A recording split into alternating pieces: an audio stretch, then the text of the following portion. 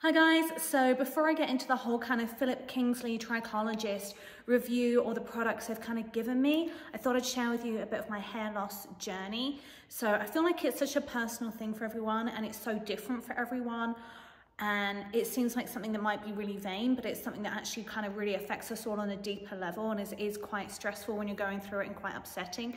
So mine was a really brief period of shedding, to be fair. It was from November through to the start of February, so 3 months, and it was hugely noticeable. Normally when I wash my hair, I mean, minimal shedding, like nothing, maybe like 20, 50 strands come out through the wash, the blow dry, the brushing out the tangles, everything. I'm talking for 3 months, 3 giant clumps at a time were coming out, as well as like literally bits breaking off. It was the weirdest thing. And it was so frustrating. Literally, I'd wash my hair, it would be so tangled. So to try and get the knots out, I was brushing it. When I spoke to the trichologist, they do think it's COVID related because I had COVID really, really badly for an entire month. I was on like steroid inhalers. It was not good.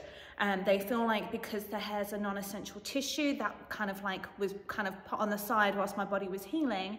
And then they're hearing a lot more about the COVID hair related loss. There's no scientific proof of it, but that's what they're putting it down to because it was such a rapid start and such a rapid finish, literally stopped straight away and went back to normal. So during that time, there was 2 other factors as well. So I did swap shampoo and conditioner. Normally I'm really good about buying really expensive and nice sulfate-free shampoos and conditioners. I still got sulfate-free, but I switched to Pantene, which obviously is not good for your hair. It coated it in silicone. My hairdresser had to do like a whole hair bath to try and cleanse all of the buildup out of the hair. They think that's what caused kind of like the knots going on in it. But the hair loss, I think, was the COVID. So anyway, regardless, 3 months, lots and lots of shedding, and I lost so much hair. It's so thin compared to what it normally is. Normally my hair, if you used to watch me on here, I do sometimes put extensions in, yes, but I still normally have really thick hair. Both my parents have really thick hair. So for me, it was very like the ends, like it needs a cut as well, obviously, but these ends weren't straggly before. It's like literally you can see where it was breaking off throughout, and on this side of the hair, literally the first quarter of my head, there's literally nothing there. And then obviously all up in the hairlines around the front, that's really thin compared to what it was and kind of like looking almost like receded. So I'm one of these people that does not settle like, oh, okay, well, I'm just gonna have thinning hair. Like, no, I'm gonna like figure out what's going on.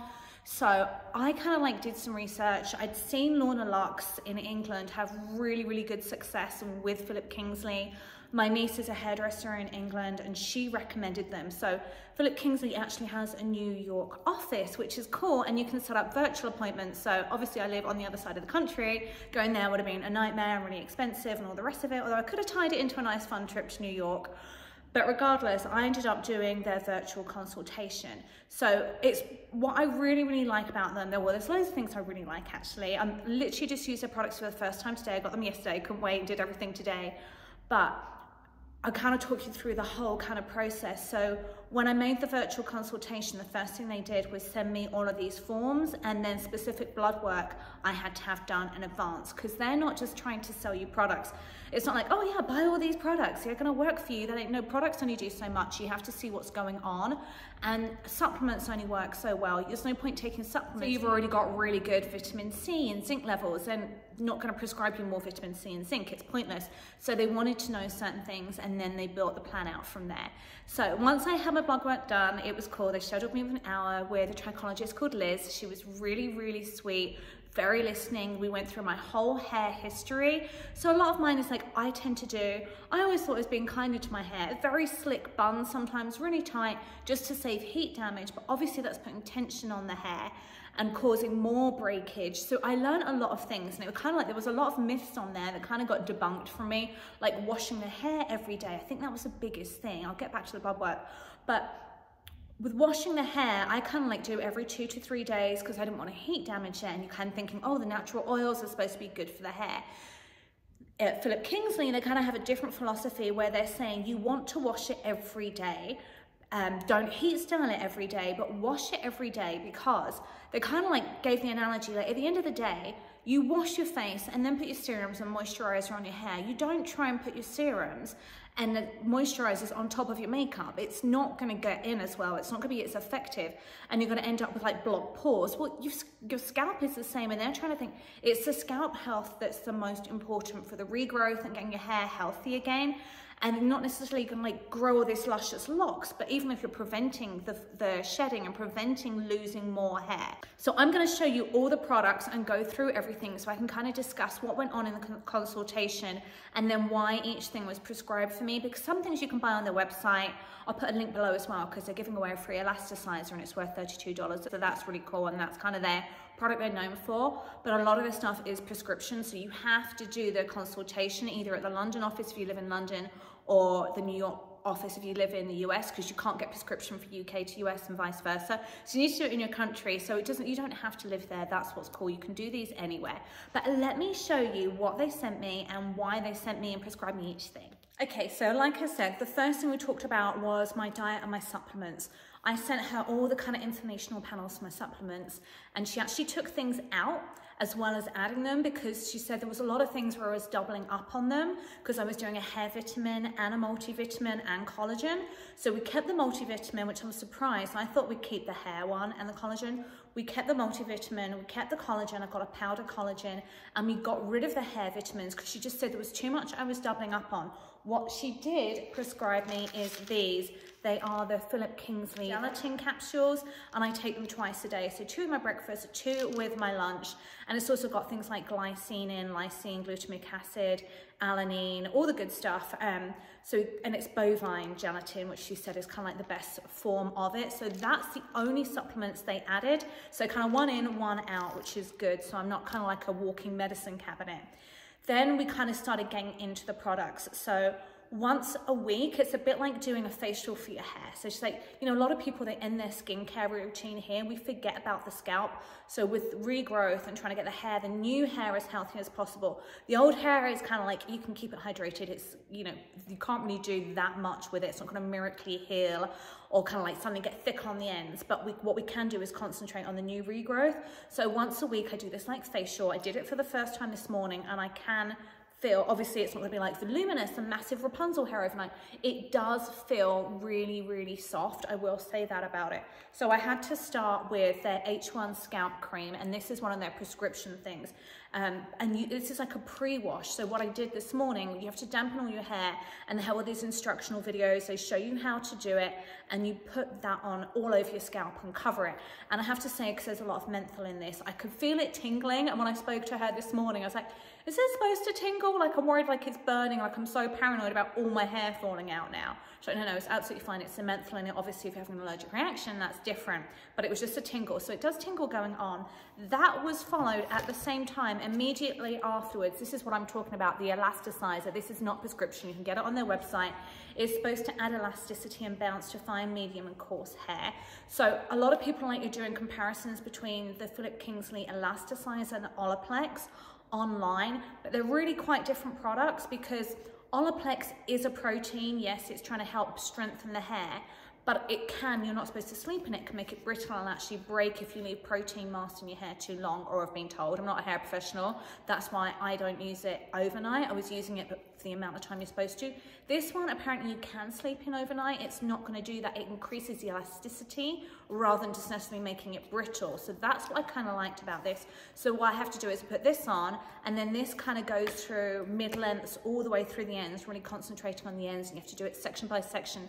So it is quite a lengthy process, but I'm really invested in my hair and growing it back as healthy as possible. And we spend time on our face, so I just feel like my hair was getting neglected anyway. Then they give you a little shower cap and you put it on, and I just left it in for an hour. It says 20 minutes minimum. Leave it on all day, sleep in it, do what you want to do, but I left it in for an hour this morning. And then you have to wash it out, obviously, because it's a pre-wash mask. And they gave me, there's loads of different shampoos in their collection. This one is the bodybuilding shampoo to volumize and lift fine, flat, flyaway hair. Everything is cruelty-free. That's another reason I chose these as my trichologists. It's not available it's not part of your health plan or your insurance in America. You do have to pay for it out of pocket. but the bodybuilding one, and you have to wash your hair twice after doing the hair mask, and then you follow it with the conditioner, and they give me the moisture balancing conditioner just because I said my hair was snapping, so you really want to increase the moisture in there.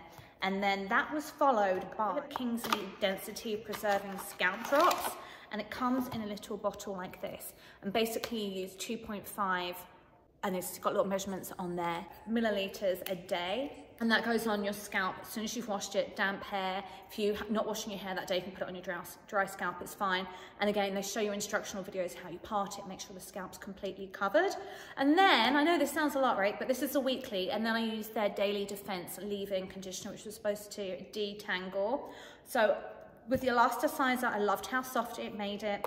That's again the weekly. So the daily would be, for me personally, it's the bodybuilding shampoo, the moisturizing conditioner, the density drops, and then the leave-in conditioner, which really isn't, I would normally do obviously shampoo and conditioner, a leave-in conditioner, and kind of a serum or a split end healer.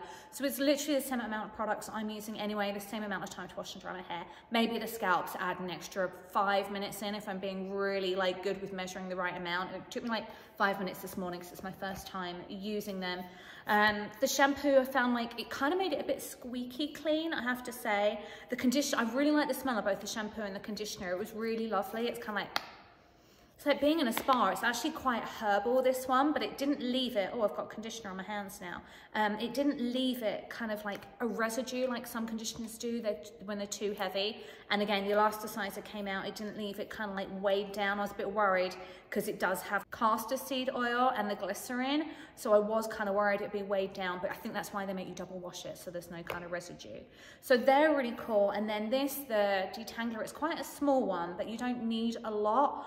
My hair still felt a little tangly, I will say, with that. So I think I just need to probably use a little bit more, especially on the ends. Hi, baby. See, if it's my first time watching my YouTube, he always comes and says hi. If there's boxes and plastic, he will be here with the unboxings. The rest of the time, he just wants to come and say hi. He's a talker, takes it from his mum. So those are the products, and obviously the daily is a lot quicker and easier. My hair's naturally curly, so when she said wash it every day, I'm like, oh God, really? Especially after working out, because they don't want to leave the sweat on your scalp. They want a clean scalp to put the products onto. So I'm trying now just to blow dry it. And again, when they're saying heat styling, you're supposed to turn the heat down. One of the tips I picked up off of their Instagram, you can pick up loads of tips off of their Instagram. You don't have to just do a consultation that you pay for to get all of their tips. A couple of things I picked up was, one, do the blow dryer test on your hand. Just blast it really quickly with hot air. Don't do it so you burn yourself, but I'm like, just really quick blast. If it's too hot for your hands and your skin, it's too hot for your hair. So just turning it down. So it is taking longer to blow dry my hair, and then I'm not heat styling it, so that's why it's kind of a bit just of a blah mess. I normally like it all curled or straightened and kind of like more put together, but I'm just gonna have to bear with it and deal with it, because the less heat damage, the better, especially washing it every day. So days where I'm kind of like talking to you guys, I'll at least blow dry it. The rest of the time, I'm just gonna let it do its natural curl, stick it up in a loose ponytail, crocodile crip, try and stay away from the tight buns and elastics, which I like to do, just to get rid of some of the tension. So those are some of the tips I picked up from their Instagram. Also, I didn't realize I was using boar bristle brushes, and they recommend to stay away from them because apparently they damage the cuticle of the hair. So I kind of ordered a couple of brushes from them as well.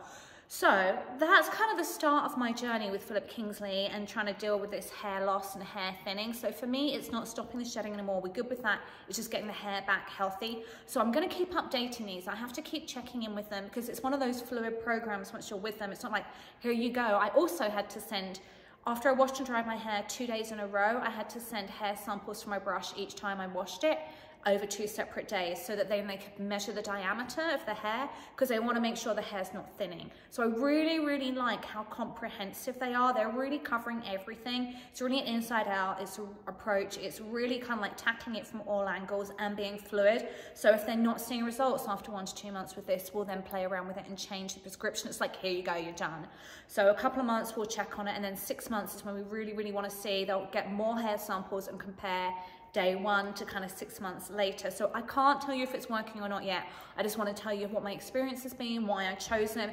I want to know, like, you to know that I'm here with you if you're going through this, I'm experiencing it. Drop your comments below. I love hearing from you guys and having a little chat down there as well. I'm going to link the products you can get online, but again, these are prescribed for me. They're very specific to my needs. You can get the non-prescription stuff on there, but just do the hair quiz, get like kind of what they recommend to you, not what I'm using, would be my biggest takeaway from this. And again, just don't buy all the supplements because you think, oh, the more the better. It's not like that. Be kind of like a little bit more picky with what you pick. If you're already taking like a multivitamin, don't go and overdo like a load of other kind of like supplements that have got the same thing in.